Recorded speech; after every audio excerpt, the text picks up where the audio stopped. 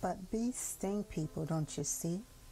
How can somebody get a good rest at a dacha if they're constantly afraid of being stung? Bees only sting when people act aggressively toward them, wave them off, become afraid or irritated inside, not necessarily at the bees, but just at anyone. The bees feel this and will not tolerate the rays of any dark feeling. Besides, they may attack those parts of the body where there are channels connecting with some disease, internal organ, or where the protective aura has been torn and so forth.